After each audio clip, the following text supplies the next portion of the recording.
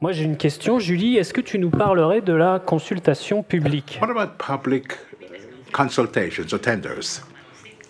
Well, yes, let me continue. I was thinking of a transition. Let me cover that transition first. One of the other consequences of opening up FCR to Internet users is the mandatory use of public tenders, as said earlier by our chairman when we spoke about the missions of OP3FT and its works. So let me move on to public consultations. A reminder of what public consultations are all about. The initial idea is that to guarantee transparency in what OP3FT does and to guarantee that Internet users are involved in what takes place at OP3FT, OP3FT bylaws provide for the mandatory use of public consultations once the FCR is open to Internet users. Public consultations, the procedure is decided upon by the OP3FT board because the OP3FT is led by a board of directors. The public consultations will be on what? It will be on all important decisions in relation to changes in the Frogans project, typically. Changes in the terms and conditions of use, technical specifications, software development. Concretely, let me talk about what I know better, legal charters. We have the major legal charter for Frogans, which is the chart of users of Frogans Technology. Once release 1 is online, any changes to the chart will have to go through a public consultation procedure. That is extremely important. Public consultations as a mechanism will enable the Internet community to validate the major decisions taken by OP3FT, and that's part of the definition of what is an open Internet standard. And what we understand by that is the fact that the community is involved. The community of Internet users is involved in what's taken place at OP3FT. This procedure is managed by a working group at OP3FT, specifically set up for each decision before requiring public consultation. The board of directors will decide, for example, for a plan to alter a charter, a working group will be set up for that. As opposed to what you find in other organizations, where you put, if it's legal, you put only legal experts. If it's technical, you put only developers. We think of things differently. In each working group, by definition, you'll have a representative of each team, meaning the 3 Ps that Amory spoke of earlier. Someone representing the P of promotion, the P of protection, and the P for progress of Frogans Technology, developing Frogans Technology. This is extremely important. Even for legal charters, we'll call on developers and we'll call on people from promotion too, because they have their say in terms of enhancements for legal terms. Now, preparing decisions based on what the working groups do, even before the public consultations, the working group must consult Internet users ahead of time. In other words, the working group, even though if it's set up at OP3FT, they don't work on their own in isolation. They consult users. When I say Internet users, not just any user. I'm speaking of users who are representative and who are interested in the topic dealt with in the decision. Let's say tomorrow there's a public consultation for updating the FCR or IFAP specifications. For those who don't know these specifications, well, the FAP specifications bear on the composition of Frogans addresses. You can consult people from Unicode because we use that as a source of inspiration for our specs, and it could be interesting if we were to integrate a new language category or new characters for some language categories. So it's quite important. You shouldn't just think that we work in isolation. We are open to the internet community and open to what they can provide to us.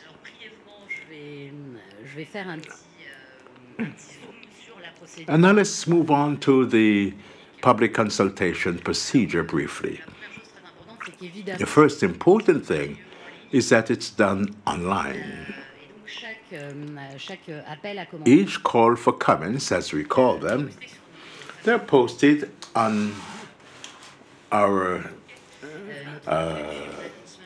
announcement list at list.frogans.org. Those of you who are following us online, if you have not yet subscribers, do it, because that's how you learn that there's a public consultation that has started.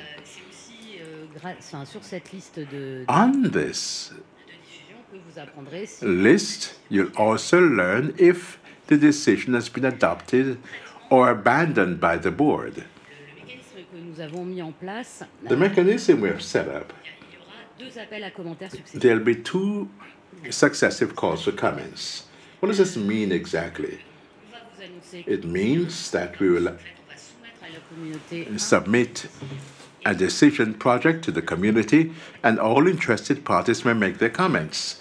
There'll be a first call for comments, and each call for comments will have a minimum of 15 days and maximum up to 3 months. It is the board that decides on the duration depending on the nature and complexity of each decision. If it's a complex project, and we know there will be many comments, it could go up to 2 or 3 months.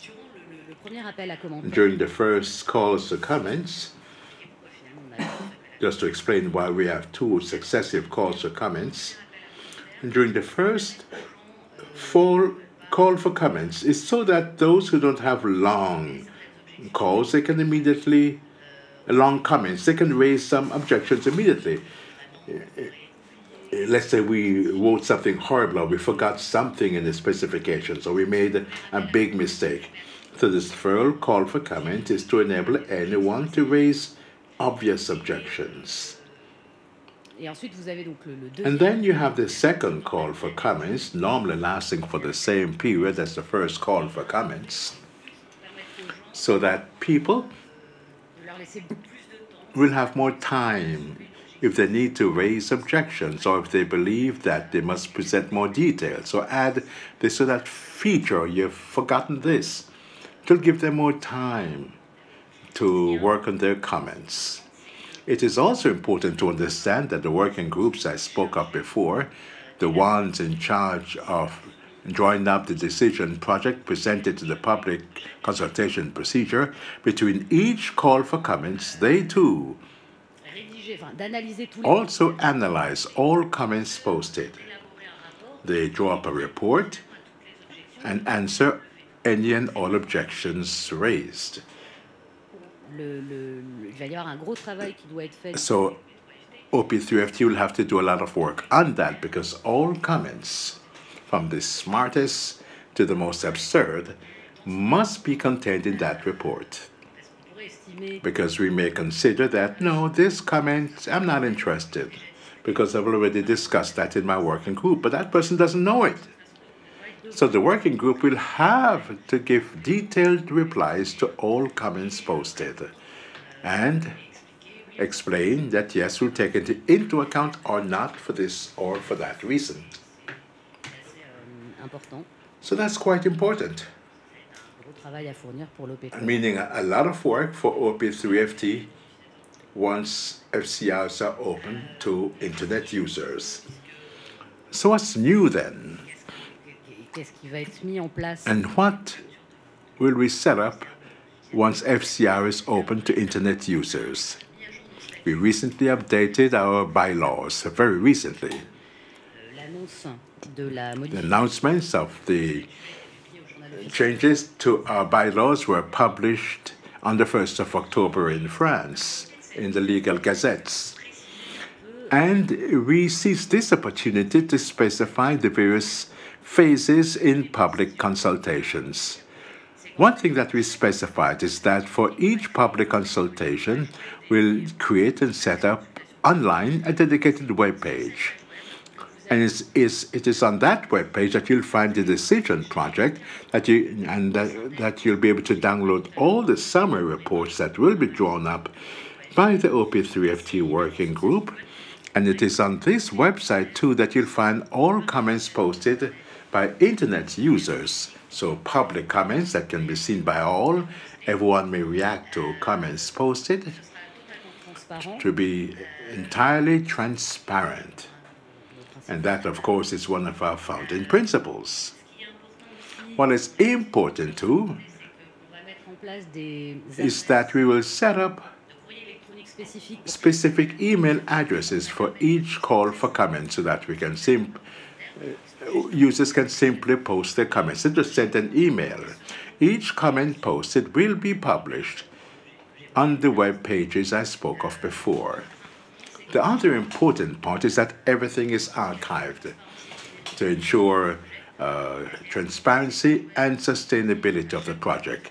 Each web page dedicated to each public consultation will be archived on the OP3FT pages.org. Even for decisions that have been taken before, you can always access comments posted, reports published, and decision projects. And to see how at OP3FT we adopt important decisions relating to all Internet users. So, switching from the introduction of Frogans Technology to its spread. As I said before in my introduction, public consultations will take place soon. They will be mandatory once we open up FCR to Internet users. What's this really all about concretely? If you take the topics we have been speaking about since the start of our conference, we spoke of technical FSDL specifications, the forthcoming updates 3.1, I believe, of the specs will be subject to public consultation normally. The charter of contributors to development of Frogans Technology that Amory spoke of, if it's to be updated, it will require public consultation.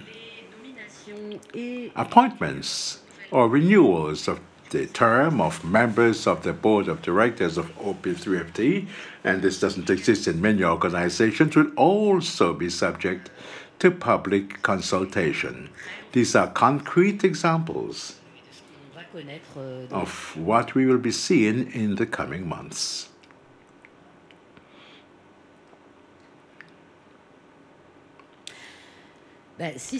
Comment made off mic in the auditorium. If the arguments are well-founded, it's not compulsory, but the project may thereafter be abandoned. Comment in the auditorium off mic. Answer. It's a consultation.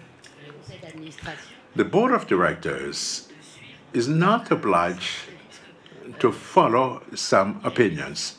You have a decision project with different opinions.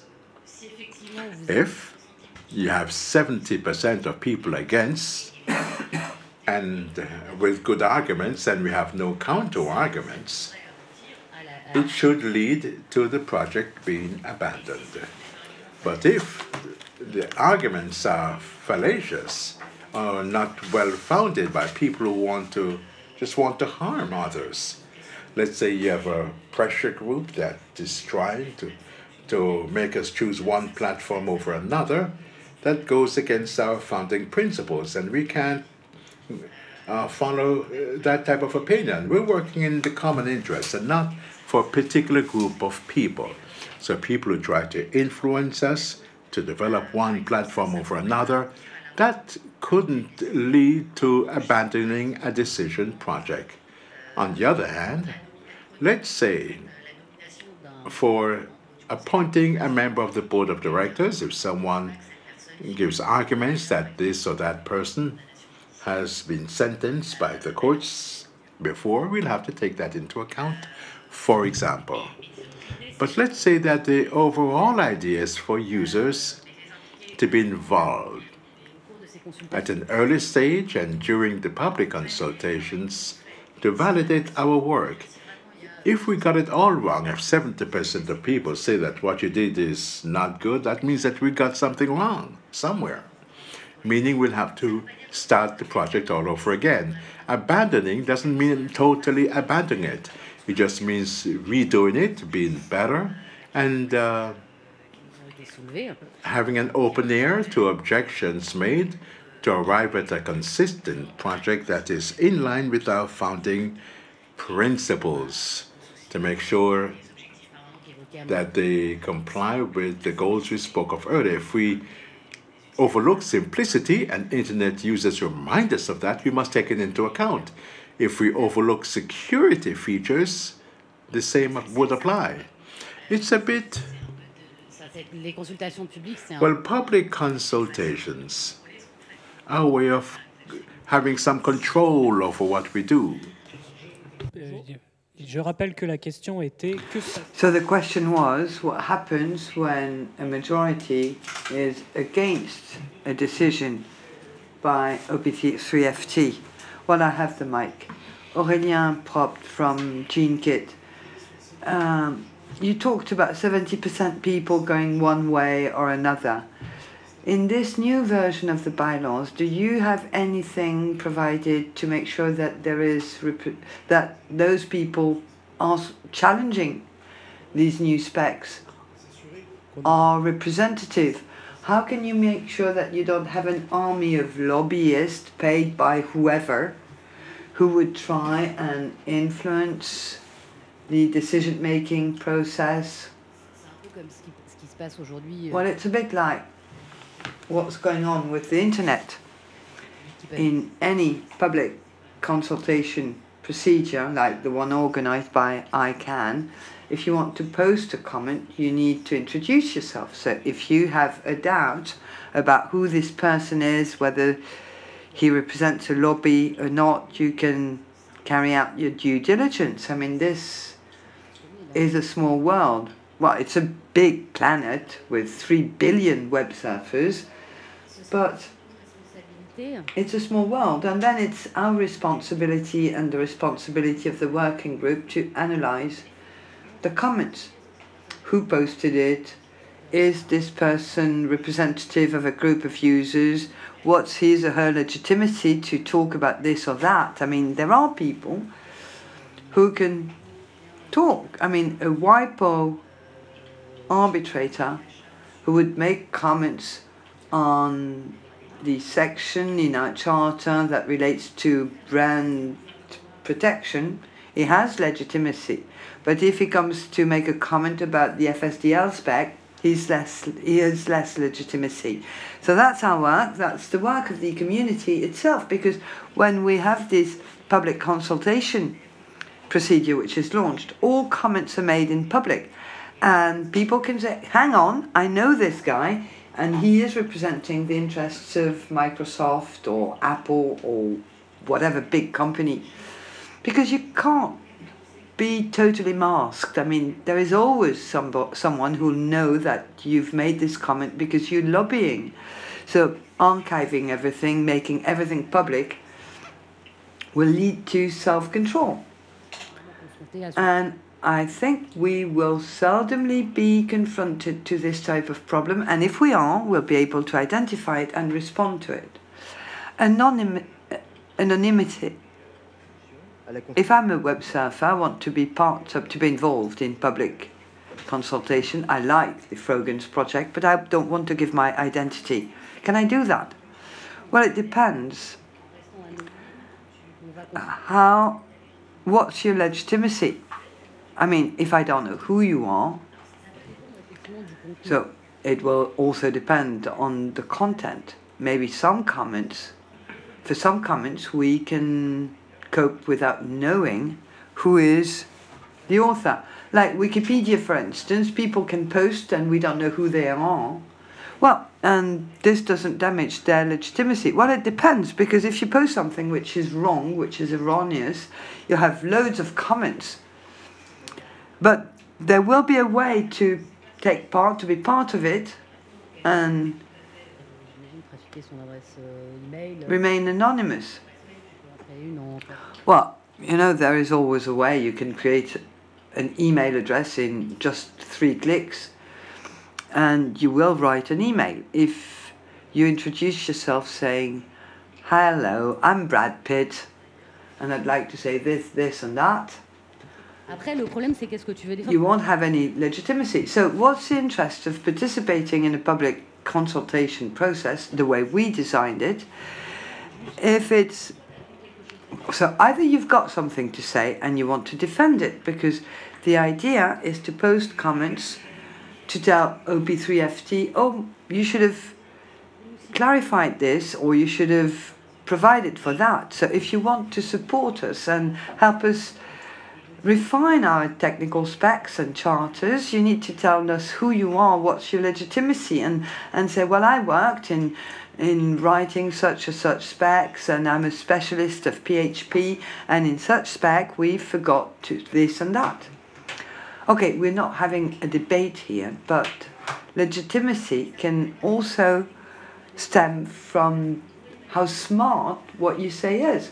Yeah, this is why sometimes being anonymous sometimes is not an issue. But if you're generating a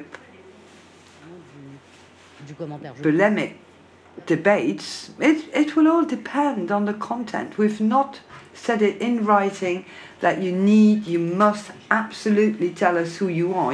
We don't force people to do that, but we encourage them. So people will contribute via email. Yeah. Will all email addresses be available? Will they be displayed in the archives? No. No, because an email address is personal data, unless the sender wants his email, like he says, if people want to respond to me, my email address is, and then writes his email address, we won't delete it from the message. Okay, thank you very much about all this information about public consultation. Thank you so much, Julie.